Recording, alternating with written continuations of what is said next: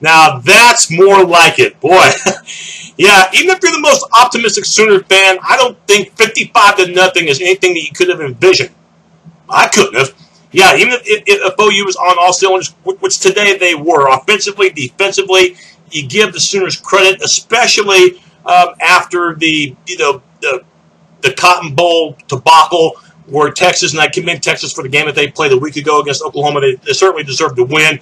Sooners obviously were not focused on all cylinders that game, not even close.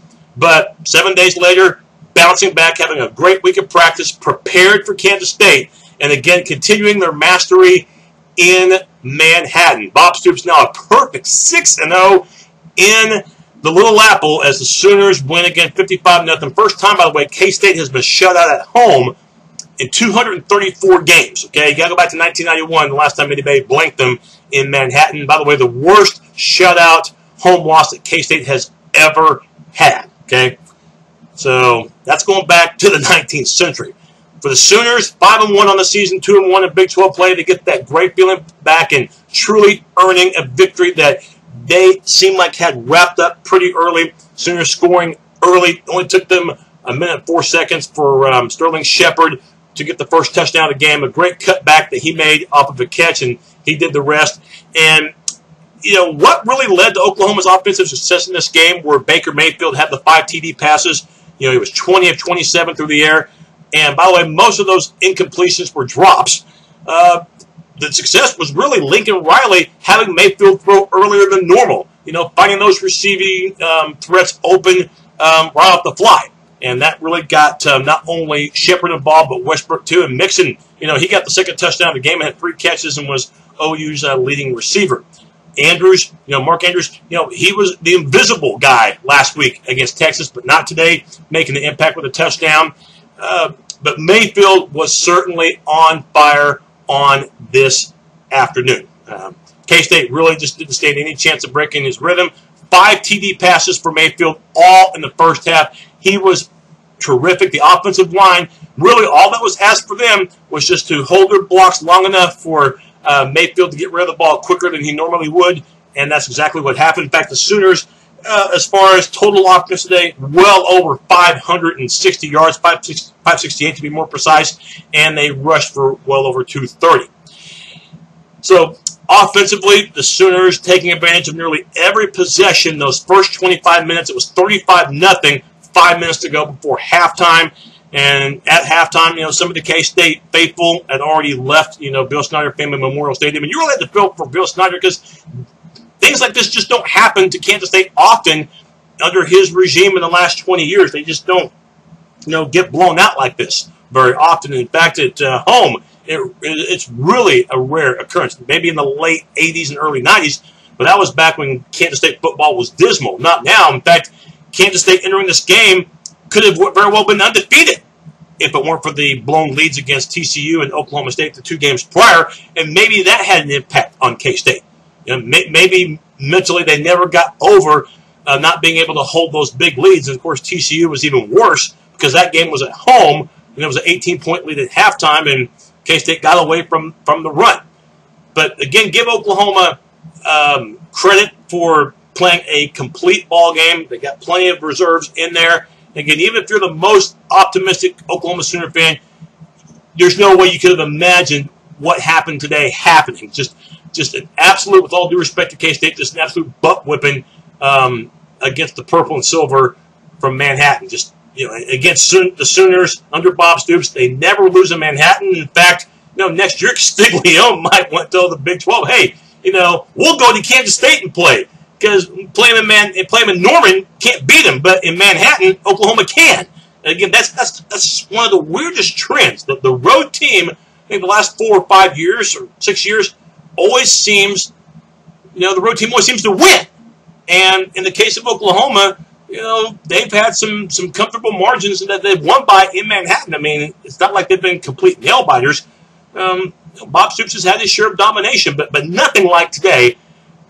And this game really shows so many things. It shows that OU, when prepared, and when they take a team seriously, no disrespect to Texas from last week, because Texas deserved to win, but when OU is focused and, you know, has that game plan performed to execution, you see that it could really be something big, and their talent can perform to a level right close to maximum. And yeah, this was really a good matchup when you think about it, because K-State, they specialize in that zone read, and if you can contain the zone read, you can contain the K-State offense, because their passing game is not one of the best that you'll see. And today, K-State, couldn't run effectively, only 2 yards per carry, 65 total yards rushing, and through the air, only 5 of 22. Joe Huberter wasn't getting the job done in the first half, had 2 picks, and in the third quarter, he got yanked. Cody Cook, who was today's leading receiver and rusher, and even those numbers weren't impressive for K-State, threw an interception right after halftime, and Zach Sanchez, for the second time in his career, runs one back for a touchdown at the Little Apple in Manhattan. Did that 2 years ago. So it was 42-0 at that point, and even more fans from the stadium wearing purple and silver were exiting. What can you say about the Sooners? Came in well prepared. They came in playing about as good a football as you could play. And you got to be proud of those guys from Norman for the game that they showed today. Wonderful exhibition offensively and defensively. And the numbers don't lie. I mean, 30 first downs. K-State had 7. But here's the biggest stat of the game to me, besides the 3 turnovers to 0, was, by the way, that's not Kansas State football. Kansas State does not beat itself. And today, OU had no turnovers at all, and K-State had 3. Quite different from the game a year ago in Norman, which K-State really took advantage of OU's mistakes. Here's the big stat, though. 568 total yards for OU, 110 total yards for Kansas State. And by the way, about 20 of those total yards occurred on K-State's final possession with just over a minute to go, when it was pretty much around the clock time. So what you can say about the Sooners? Well, this really could lead to bigger and better things. And the next 3 games for the Sooners, they're going to be double-digit favorites in them. Home against Tech, at Kansas, and at home against Iowa State. So the Sooners very well conceivably could be 8-1 entering that gauntlet that we call at Baylor, TCU, and at Oklahoma State to wrap up the season. Chance to build up even more momentum, more confidence, and fix some things. And, if there's one thing that you can say about the Sooners, if you were nitpicking, offensive line naturally could still use room for improvement, because, they can hold their blocks for a little while, but maybe not as long as they should. And that's the one thing that you really have to look at. But it's really, really hard to nitpick 55-0. It really, really is. Just a great job by Bob Stoops, by Mike Stoops, by Lincoln Riley, by the players, by Mayfield, by the defense. They were terrific. Even Frank Shannon got involved today. And remember, again, for the second straight game, no Devontae Bond, the high ankle sprain still an issue. They didn't need him today. Sooners making their point that they are still a team you better take seriously, and they can still be an outstanding season for OU.